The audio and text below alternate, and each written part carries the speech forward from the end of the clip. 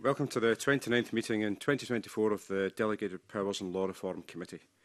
We've received apology today from Bill Kidd, MSP. In his place, can I welcome Ronan Mackay, MSP.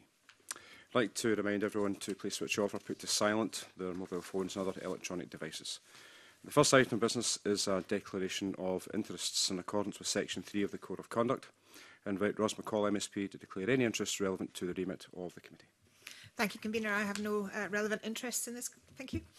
Okay, thank you very much.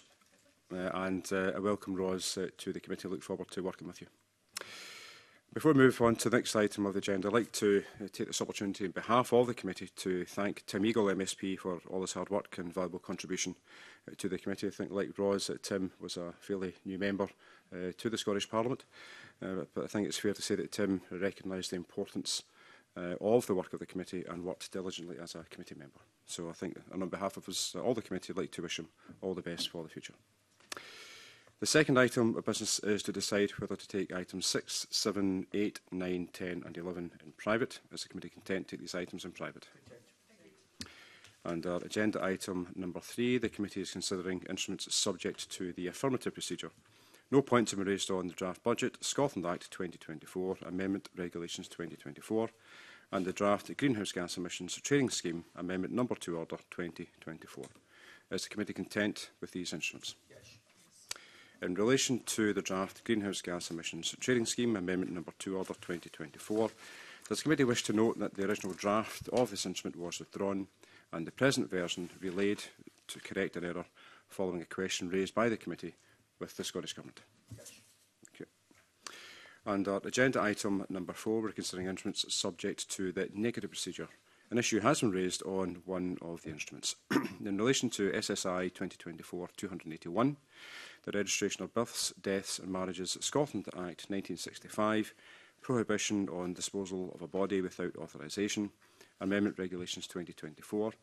This instrument changes which certificates are required before a funeral, burial or cremation can lawfully take place in Scotland of a person who died in England, Wales or Northern Ireland. Under Section 28(2) of the Interpretation and Legislative Reform Scotland Act 2010, instruments subject to the negative procedure must be laid at least 28 days before they come into force, not counting recess periods of more than 4 days.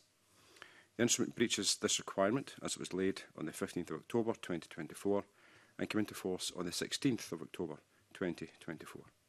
In correspondence with the presiding officer, the Scottish Government stated that this breach had occurred in order to resolve the issue that some families have been unable to arrange burial or cremation in Scotland where a loved one has died elsewhere in the UK due to the required certificate not being available until a coroner's investigation is complete, notwithstanding that the coroner is content to release the body. In one known case, this is expected to take at least a year.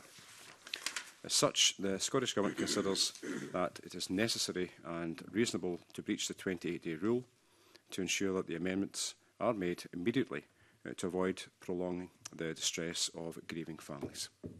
Does the committee wish to draw this instrument to the attention of the Parliament under reporting ground J for failure to comply with the laying requirements?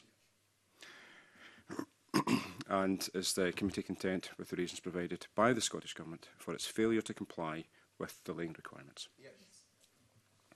Also, under this agenda item, no points have been raised on SSIs 2024, 270, 271, 273 and SI 989. Is the committee content with these instruments?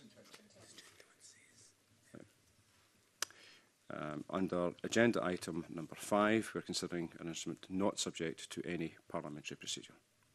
No points have been raised on SSI 2024-275. Is the committee content with this instrument? Yes. Thank you. And that now concludes the public part of the meeting, and I'm going to move the committee into private. Thank you.